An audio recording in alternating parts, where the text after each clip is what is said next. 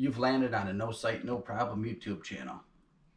Today's video is going to be quite different than what you are used to seeing from me. We're not out playing in the mud, not acting crazy, we're not showing you how to fix anything. This video is blindness related, and I'm going to start doing one of these videos, a video once a month about a blind related topic. And today we're going to be talking about Calvin, who was my English chocolate lab, and I got him from Pilot Dogs out of Columbus, Ohio.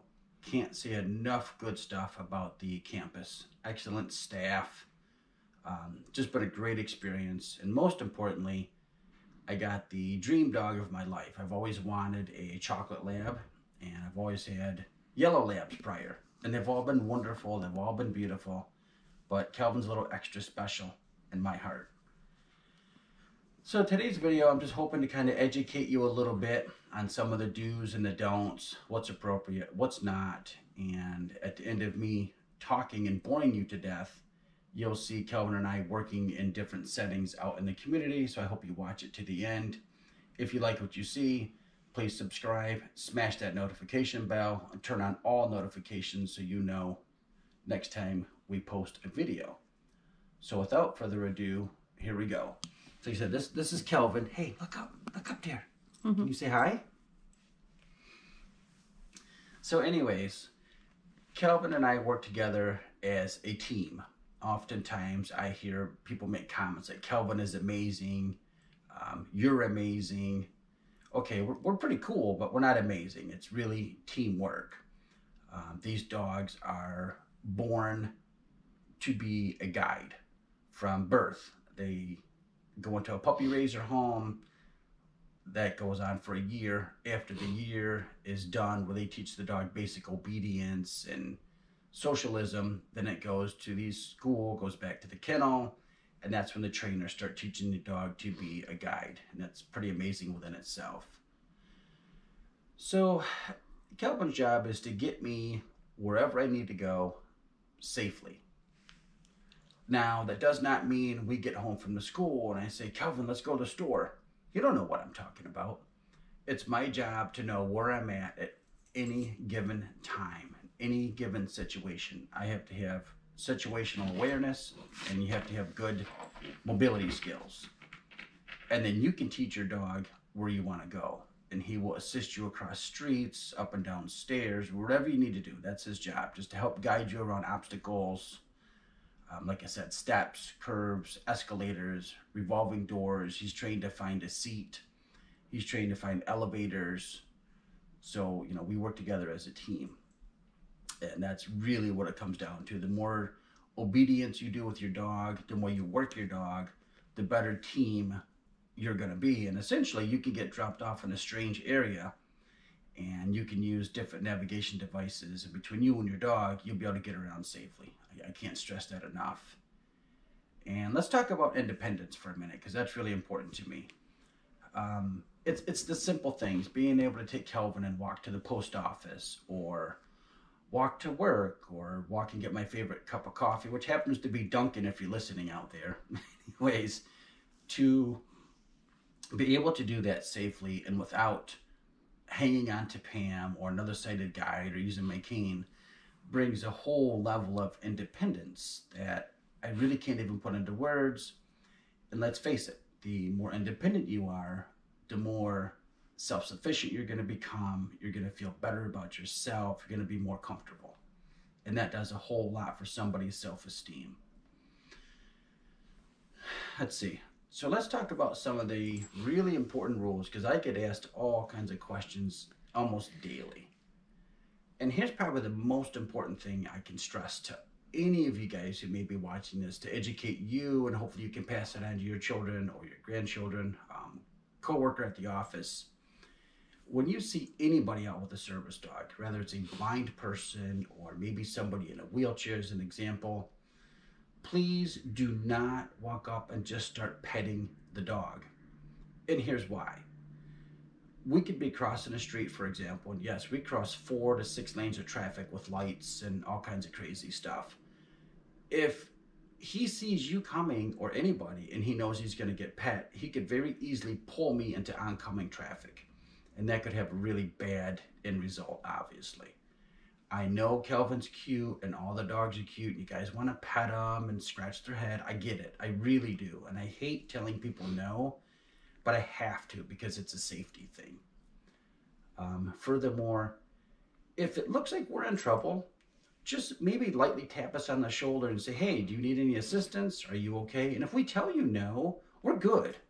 We may look a little goofy trying to figure something out, but we will figure it out. But that's honestly the best approach. Don't grab the dog's harness. Don't grab the dog's leash. Don't interact with the dog at all. He said, lightly maybe tap us on the arm or the shoulder and just say, do you need assistance? And if we do, we are going to tell you. Second thing is, please don't try to feed our dogs. Again, that's another distraction. Labs, and especially Kelvin, they all got the sad eyes and they look like they're starving and they want to eat the world. But truth be told, they're very well fed and they're perfectly taken care of. So, you honestly, you don't have to feed them, I promise. What else do I want to touch on today? What do you think, Pam? Have I covered everything? And yes, my assistant has the camera, of course. No, I think you covered the bases pretty well. Calvin, quiet. I think that'll give people a little bit of knowledge, and if they have questions, they can ask, and we can reply in the comments. Yes, and I encourage you guys, please don't be afraid to ask questions. You can always, write us in the comments. We always reply to everybody. You can find us all over social media. And I do want to say this. A guide dog or a pilot dog, however you want to say, is not for everybody. It is a lot of extra work. At first, it can seem a little overwhelming, especially if you've never had a dog before and you're a former cane user and you are making the transition into having a guide dog, or even if you're just a newly blind person, never even had a cane, but you want to use a dog. Well, if you have your orientation mobility training, and you learn how to use a cane, then you can transition to a dog. But here's the point I'm getting at. For new people, it is a big transition. The dog wants to go out. It doesn't matter if it's raining, if it's snowing, if it's 20 degrees or 100 degrees. The dog is going to want to go out to relieve themselves. The dog's going to want to be worked. That's why you have them. That's what they're meant for. And then there's vet care. There's constant grooming. There's vet visits. There's feeding. There is a lot, but I promise you, once you build it into your daily routine, you don't even think about it. It's just muscle memory, second nature. So I promise you, the struggles you're going to go through at first are very normal and real, but once you settle in, you're going to find it's the most rewarding gift you can ever hope to receive. And I do say gift because there is no charge for a guide dog. It's all, completely free, from your flights to the school, to your lodging, to your pet. Some schools do offer a little relief for vet care if you need it, but every school is different, so I can't really speak upon that. So I think I've bored all of you enough to death, but I do hope you find this video helpful. And Calvin and I both say thank you so much and cheers for now. I also like to just say, though, is how do the schools allow you to get the dogs for free? Because obviously it's not free to raise them. It costs. Like, how do they get their money to raise the dogs? They're non-for-profit organizations, so you can always donate to a school of your choice. They do different charity events, and they get many ways they can raise money.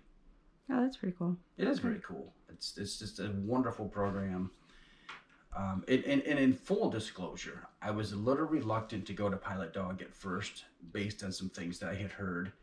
And I'm here to tell you firsthand, the staff there is absolutely phenomenal. From the trainers to the supervisors to the, we'll call them house parents, if you will, or supervisors at nighttime, to the volunteers, the kitchen staff. I mean, everybody has been absolutely phenomenal. So I highly, highly encourage, Put them on your list of schools you may like to attend and check them out and give them a chance. You will not be disappointed. And I'm going to stress one more time, I don't care where you get your guide dog from. The work just begins when you get home. It just begins. So if you think you're going to go home and have this miraculous relationship, it's not going to happen that way. Pretend you're dating and you're just getting into that scene. It's very much the same thing with a dog. You know, you're dating one another. You're learning each other's habits. You know, you're doing obedience. You're constantly training the dog, and also rewarding them with praise and sometimes a treat here or there.